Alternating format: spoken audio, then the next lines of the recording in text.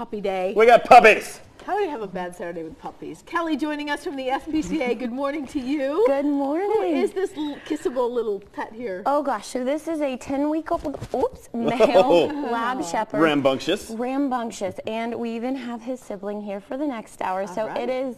It has been a really fun morning for sure. He's ready to go. He goes up for adoption day at noon at our Sharonville location.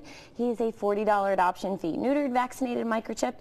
He'll come with his Hamilton County dog license. He's ready to go. Lab mix, you said, right? Yes, lab shepherd. Labs make great pets, and yes. Shepherds are real protective. He doesn't have a name yet, but may I recommend if you adopt him, Mr. Belvedere. Oh, I feel like he looks like a Mr. Belvedere. that is a good name. It is. It's also our time of day where we get to ask questions about our pets. We got a great question from Lori from Norwood. She says, how can I make a trip to the vet as stress-free as possible? Yeah. It can be stressful on both pet and owner. It really can. And we talked about a couple weeks ago, baths. You want to stay calm or else your pet's going to pick up on it. So the vet, you want to stay calm as well. If you're getting anxious, they're going to pick up on that energy. So stay calm.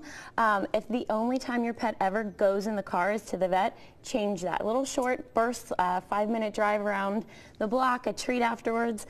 That's going to help them stay calm, because if they're getting stressed right off the bat, it's not going to go well.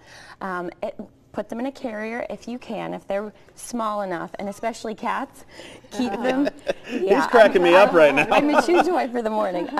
Keep your cat in the carrier. Don't pull it out in the lobby and sit it in your lap.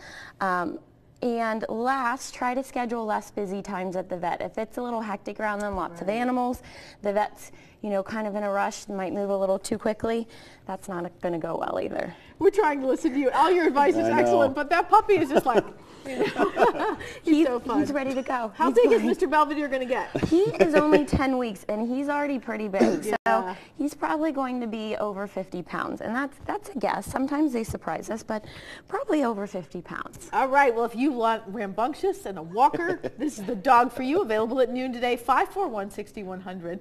Kelly's email address, by the way, if you'd like to ask her a question, is to SPCA Cincinnati or info@spcacincinnati.org. Back in our next hour, meet the siblings. Yes, a family affair. All right. We're going to throw it over to Josh now for the dog walking weather of the week.